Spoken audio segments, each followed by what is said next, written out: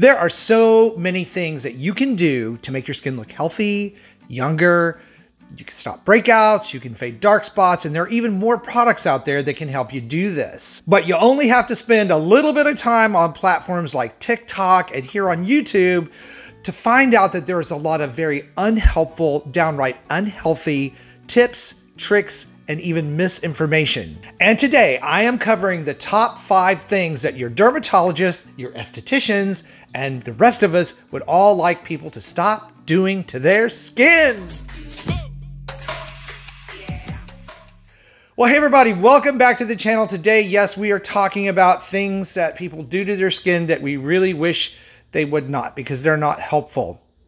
Now, if you're new to the channel and you're not familiar with who I am, I'm Chris. I'm a skincare expert here on YouTube, and I help people find skincare that will work for them, not empty their wallet, and not do more harm than good. So if that's the kind of content that sounds right for you, please be sure and subscribe and hit that little notification bell so you know when my new videos come out each week. Okay, the way this video came about is obviously I work with a lot of clients and we do a lot of videos talking about things that work well for skincare.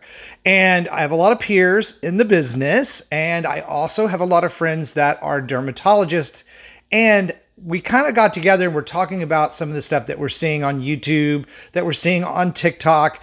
And while most of it's kind of funny and we just sort of let it roll by, there are some things out there that should really not be done to skin. Now, if you are looking for a lot of videos on what to do, of course I have them here on the channel, so be sure to go to the YouTube search bar, put in my name, Chris Gibson, and the skincare topic that you're looking for. Pretty sure it's gonna pop up because I pretty much think I have a video on just about everything. If I don't, let me know in the comments below and I will create that video for you. So in position number 1 of things that your dermatologist, your esthetician, and I would not like to see you do is use bar soap on your skin. And that also includes things like dish soap.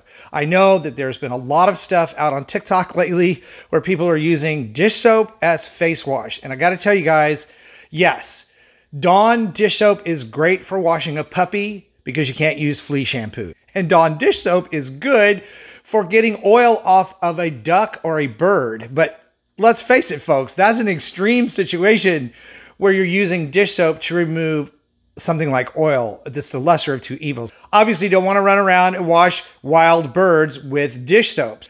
All of these soaps, dish soap, bar soap, are formulated with very strong surfactants, which strip away oil and grease from dishes, again, from a bird caught in an oil slick. Not your skin. The pH of these products is way off. Your pH of your skin is 5.5 on average. These products with the binders, the fillers, the fragrance, and all the things that go into them create a pH level of 8 to 10, which is really, really strong, and it's going to break down your skin's natural acid mantle. That's the thing that keeps your skin in balance, allows your skin to retain moisture, allows you to create healthy skin cells to replace the ones that you lose every day. So these are in no way appropriate to use on your skin. Most skincare lines have great face washes with the proper pH, and they are designed with ingredients like glycerin, dimethicone, water, sorbitol. All of these are very hydrating to the skin, not going to overstrip your skin of its natural oil. Now, if you're using any product, and that's a face wash, surely we're not going to use soap and dish soap anymore. But if you're using a skincare product and your skin feels ever tight, dry, that squeaky clean feeling, then your pH is off of that product and you need to move to a gentler formulation for your skin type. The second on the list is skipping sunscreen in your daily skincare routine. Now, yes, we know that sun damage occurs over a lifetime. It's what leads to crepey skin, loss of collagen, dark spots, hyperpigmentation, and skin cancer. Very important to remember that you include sunscreen in your daily routine. 70% of the signs of aging on your skin come from sun damage or long-term exposure to UVA and UVB light. Just take a look at the skin on your butt and compare it to any part of your body that gets regular exposure to sun. Big difference, right? So very important that you protect your skin from the damaging rays of the sun. Very, very important. And it also protects your skin from skin cancer. So as I always say on the channel, sunscreen, sunscreen, sunscreen. Have I told you you need to wear sunscreen? Now, the third one on my list today, I really do personally understand, and that is picking at your skin. I had acne, severe acne as a teen all the way into my early adulthood. So I know that popping pimples and squeezing out blackheads has sort of an odd satisfaction factor to it. I mean, after all, Dr. Pimple Popper has built an entire empire around that. Yeah, but she knows what she's doing.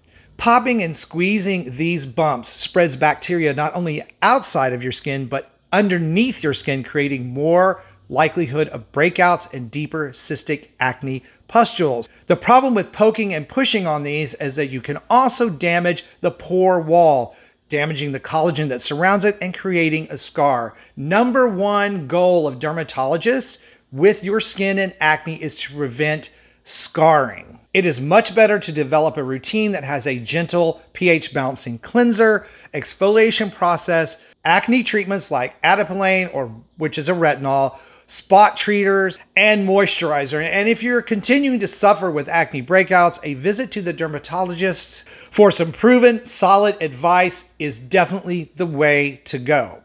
Now, if you are having active acne or acne-prone skin, be sure to check out my videos here on the channel because they will be able to help you with that problem. And after all, I did write the book on acne, literally.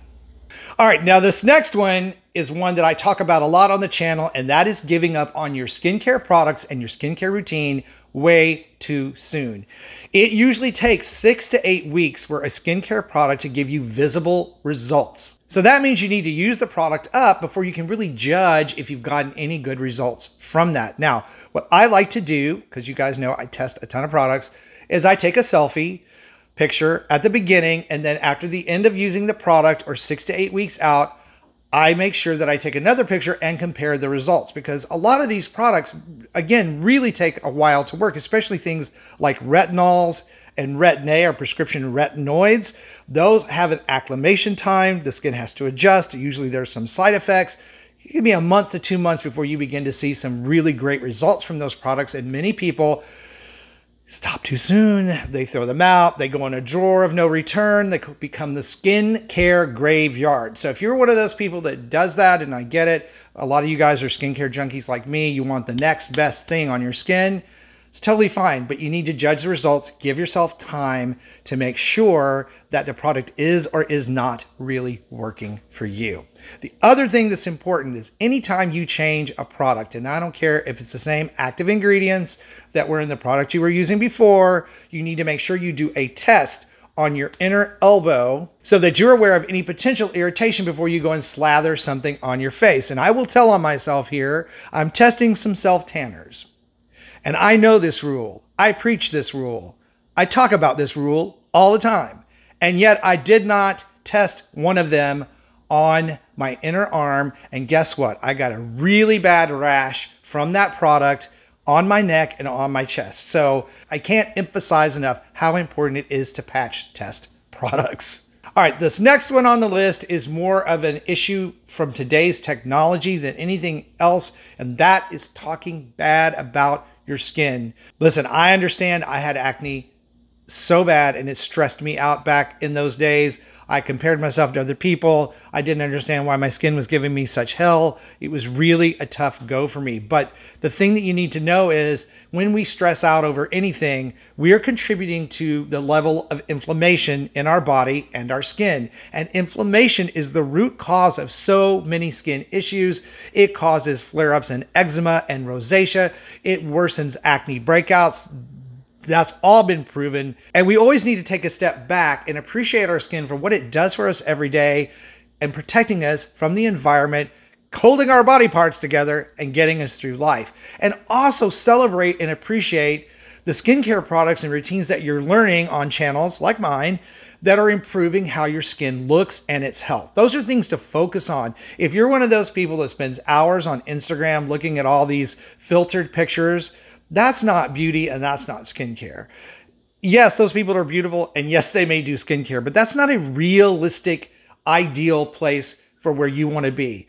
Focus is everything. And again, just taking a step back and appreciating where you are with your skin will do just wonders for the overall process of good skin health. Now, as I said, there were many things that I could have added to the list today, but I didn't want to make an hour-long video for you guys. I will do another one on the rest of them at some point soon. I hope this video was helpful. If it was, please give it a like and comment below and let me know if it was helpful. And again, let me know some of the craziest skincare advice or things that you've seen or heard about. I'd love to know what they are. And thank you guys for watching and supporting the channel. I really do appreciate it. I love you. Stay beautiful, and I'll see you over on that next video.